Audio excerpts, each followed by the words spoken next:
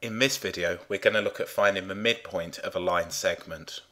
We can use the formula that the midpoint is x1 plus x2 divided by 2, comma, y1 plus y2 divided by 2. All this is telling me to do is add the x coordinates together and divide by 2, and add the y coordinates together and divide by 2.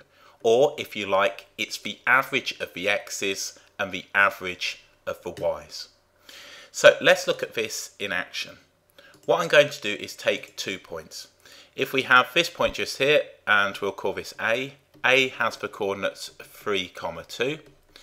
Let's take this point right here, and we've got B, and B has the coordinates 5, 4. If we consider now finding the midpoint, clearly that's at the point 4, 3. We can see this as we've got a visual representation, and with nice integer values we can see that it's going to land up perfectly on the middle just here, and that will give us integer values as well. So we can see that the coordinates are going to be 4, 3. We won't always have that luxury, and that's why we use a formula. A few different ways that you can think about this. If I look now from 3 to 5, the distance is 2. So if I want the midpoint, I'm just going to add 1 to the 3, and that will take me to here. From 2 to 4, that's a distance of 2. So if I want to find the midpoint, all I need to do again is add 1 just here. So if you want to look at it graphically, this is what it would look like. Alternatively, we can just say now that the midpoint is going to be 3 plus 5 divided by 2, and then we're going to have 2 plus 4 divided by 2. So if you want, you can think of this as x1, and this one now as x2, and this one just here as y1 and y2. I generally don't get too concerned about this, simply put the numbers in. So that's going to give me 8 over 2, and then we can have 6 over 2, which of course, as expected, we get the 4, 3, and that gives us the midpoint. So let's look at using the midpoint formula with some examples now where we've got 2 sets of coordinates. We're asked to find the midpoint of the following pairs of coordinates.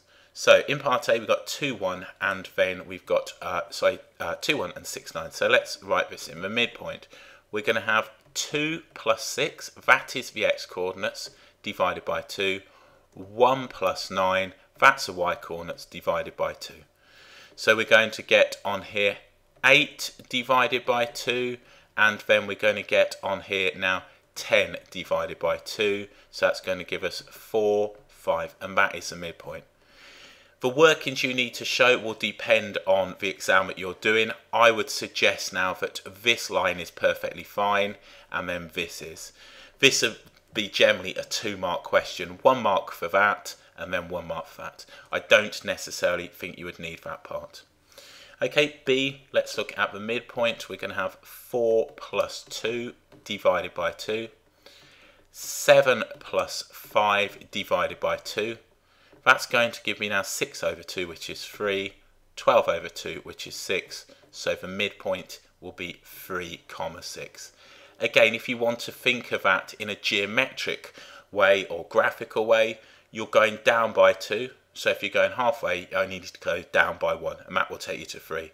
You're going down by 2, so you only need to go down by 1, which will take you to 6. This one just here, we've got negative 1 plus 2 divided by 2. We've got 5 plus negative 3 divided by 2. That's going to give me 1/2, and then we're going to have 1. So that is the midpoint now of the points negative 1, 5 and 2, negative 3. Okay, let's look at the next one. Let's just go on. Okay, with this one I've got 0.5 and 3, and then 1/4 and negative 1/3. I'm just going to write this as a half. So what we can say then is the midpoint is going to be 1/2 plus 1/4 divided by 2. Then we're going to have 3 plus negative 1/3 divided by 2. So that's going to give me now 3/4. 3/4 divided by 2 will give me 3/8. That's going to give me 9/3. 9/3 subtract 1/3 is 8/3. 8/3 divided by 2 will give me 4/3. So that now is the midpoint. You can see quite clearly it's easier to use the midpoint formula for an example like this than trying to do it graphically. Okay, let's look at another question. We're told the midpoint of the points 12, 7 and P, 3 is 5, Q. We need to find the values of P and Q. So what we've got here is a scenario, and I'll just go ahead and draw this up. Now, it might not be wholly accurate, but it should give you some idea of what's happening. So if we put the line on, let's go ahead and put the line just here. So let's find a line, that one will do. Okay, so what we've got then are the points 12, 7 and P, 3. So if I put P, 3 here, so P, 3, then we're going to have a midpoint, and then we're going to have the endpoint just here, and the endpoint is going to be 12, 7. So that's the end, and then we've got now the midpoint is 5, Q. Now you can work this out in terms of just considering. Now if you think 3 and 7, we can see from here that Q is going to be equal now on here to 5. But again, that's like with this one, we can see that this is going to be on here. We're going to drop down from here by 7. So we'll drop down by 7 again and end up with -2. But what you could do is consider now the x coordinates. So using the midpoint, what we could say is that P plus 12 divided by 2 will give us 5.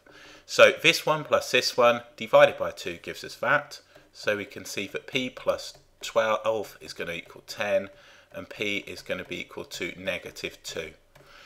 With the next one, what we can say is that 3 plus 7, so this is for the y's, 3 plus 7 divided by 2 is going to be equal to Q, and we can see on here that 10 divided by 2, Q is going to be equal to 5.